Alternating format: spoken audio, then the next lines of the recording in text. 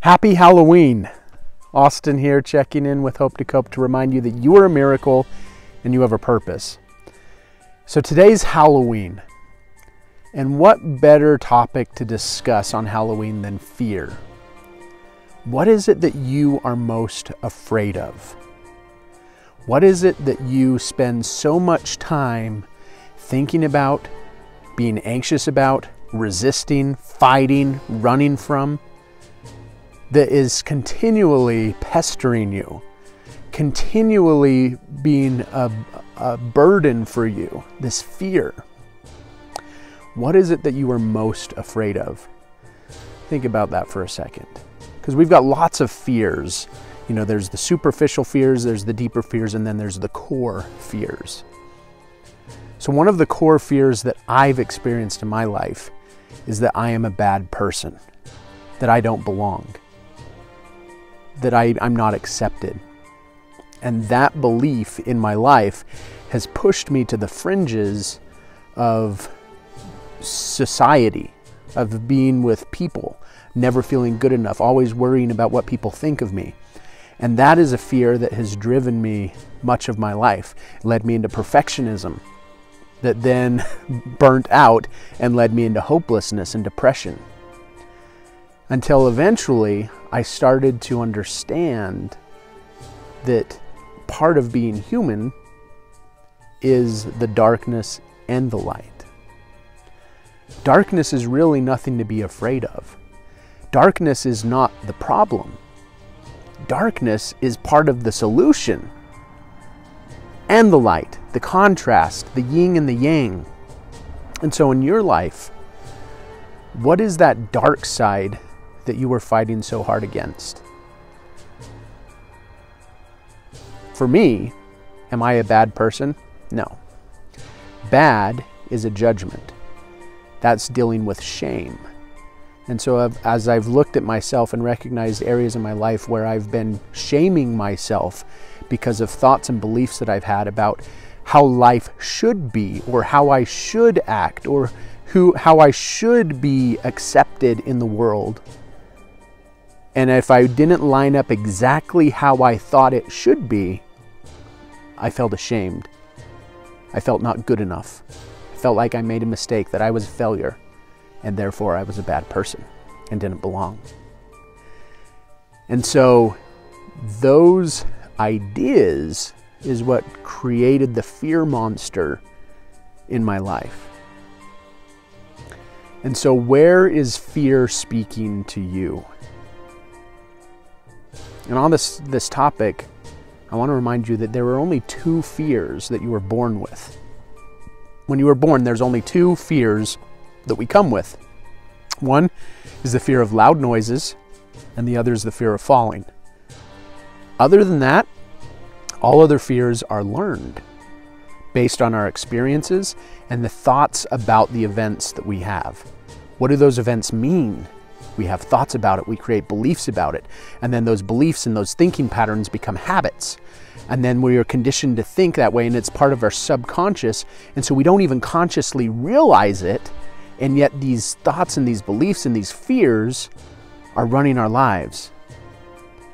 And so today on Halloween, I want you to think about, what is it that you are most afraid of? Put it out on paper. And once you have it out, say, okay, what's so bad about this? What's the worst part about this fear?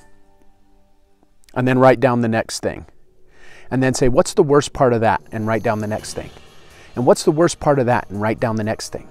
Until you come up with a blank. When you ask what's the worst part of that and you have a blank, there's your root, core, deep fear for this exercise. Once you have that fear, draw a picture of it. Draw a picture of what you see in that fear and just notice it. Put the detail into it as you see it in your head.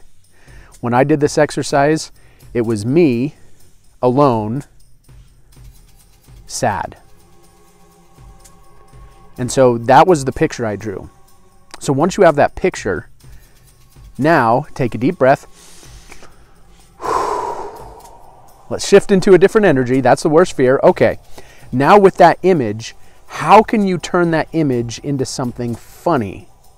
How can you draw something, add elements, change things on the picture to make it funny? So you're shifting the energy of the picture. And so for me, my picture was me sitting alone, sad. So what I did was I drew an elephant under me. So now I'm sitting on an elephant. And then I drew a money storm. So there's dollar bills and money flying all over in the wind. And one got stuck on my face and is like stuck in my mouth. And I have a little smile on my face. I turned the frown into a smile with this money dripping down my face. And now that seemed humorous. And so I'm like, okay, my worst fear was that I was not good enough, that I was a bad person, and I was bound to be alone. I changed that into me riding on an elephant in a money storm with money hanging out of my mouth. And that can't hurt me. And so that's what you do. So write down, draw the deepest fear, and then switch it, turn it into something funny. And then share it with someone you trust. Share it with someone you can confide in and say, hey, this was my worst fear. This is what I turned it into, and that can't hurt me. And what you're doing in this exercise is you're just showing that the thoughts and images you have can be altered. You can change the meaning, you can change the energy associated with those ideas.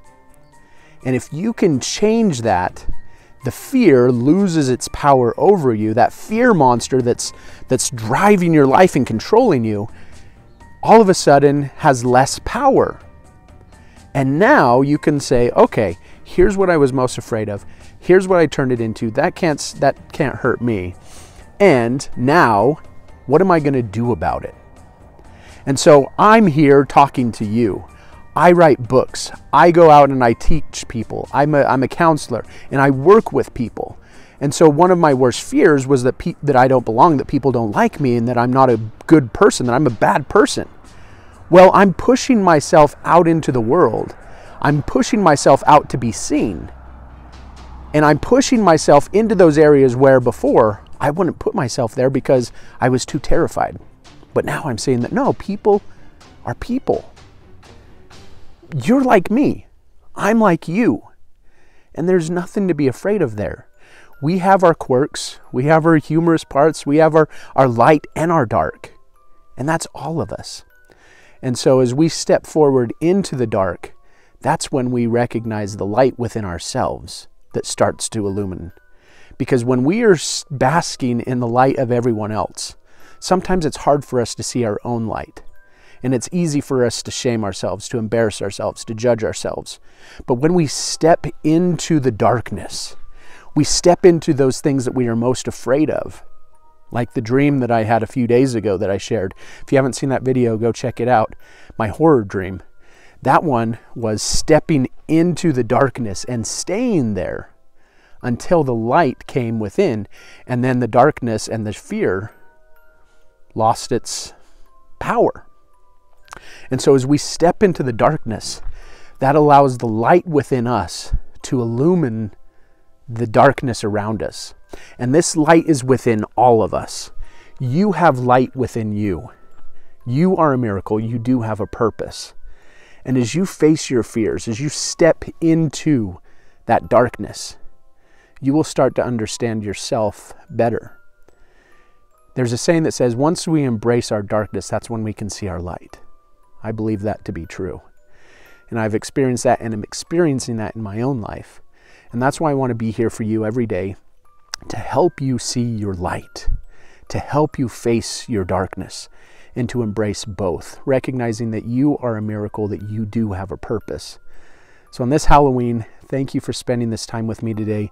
I know this video is a little bit longer than usual, but I felt like this was something that I really wanted to share with you today. So today, practice this activity. Face your fears, change the energy around it, and then step into the darkness. You're a miracle, you have a purpose, and remember, I'm here at Hope to Cope every day, checking in with a message of hope, and to remind you that you are a miracle, that you have a purpose. So thank you for spending this time with me today, and I look forward to seeing you again soon.